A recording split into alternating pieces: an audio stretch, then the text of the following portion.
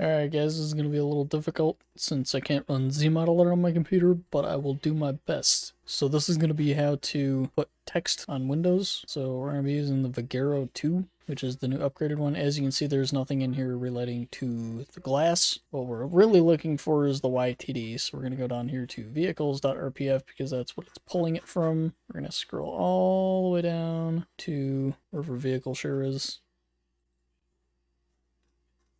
And we need this one. So we're going to export the selected one as PNG to desktop. Shows up here, right?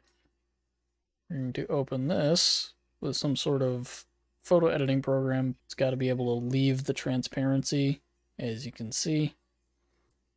Now, I know this is the back window, so we're going to add our text. We're going to go File, Save As, PNG, hit Save. So if we go in here, we can now drag and import automatically. And now that shows up. We can hit Save. We just got to quickly install these two. We're not going to worry about that.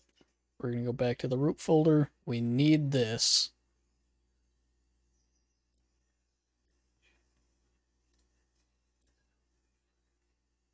It's going to say that. Tell it to keep. I like the simple trainer, so I'm going to get that too.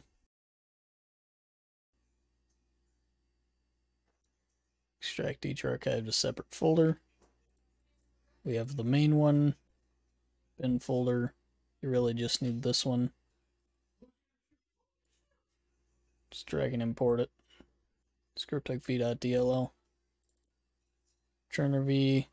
We need the ASI and the INI. Hit run. Alright, so not exactly sure why I don't have game audio showing up, but it doesn't matter. We push F3 to open the Trainer V menu. Go down to vehicle spawning. This is going to be under muscle. That one, I believe.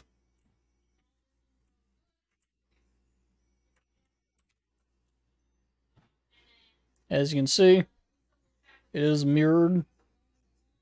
So the text is on there. You'd have to separately UV map the right side of the windscreen in order for it to only show up on the left side. But that requires access to the program, which I do not have. That is all. Hope this helped.